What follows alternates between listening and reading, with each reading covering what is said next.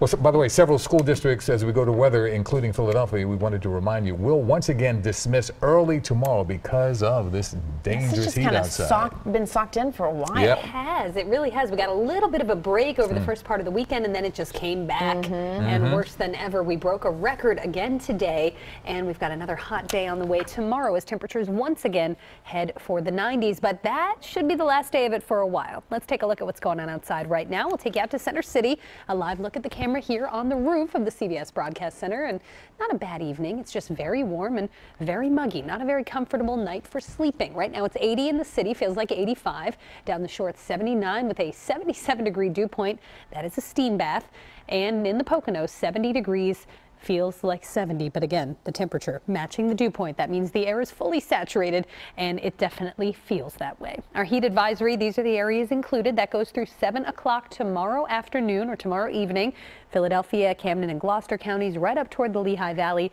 These are the areas we expect to see near triple-digit heat index values at the height of tomorrow afternoon. Storm Scan 3 is dry for now, but here comes our next threat. Here comes a front that's going to impact us tomorrow night especially, and then we're going to tap into some of the moisture. You see the circulation that's left over from what was Tropical Storm Gordon.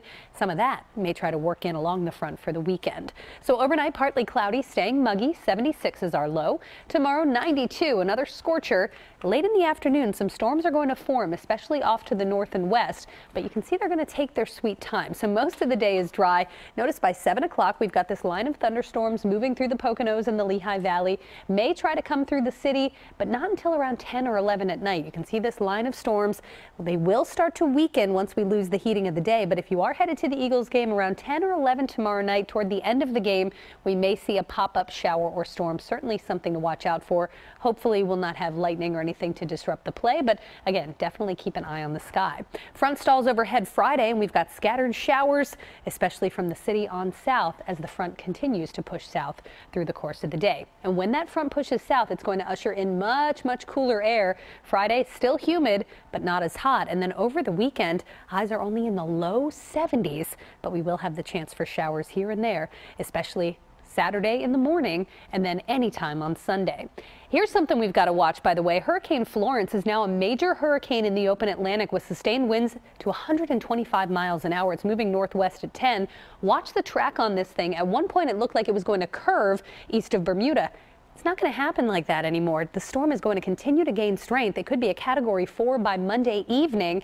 And this is one we're going to have to watch closely because all of our hurricane models take it south of Bermuda and a few try to curve it pretty close by the end of next week to the eastern seaboard. Now that's still over a week away, so it's definitely something we have on our radar. I will continue to watch that.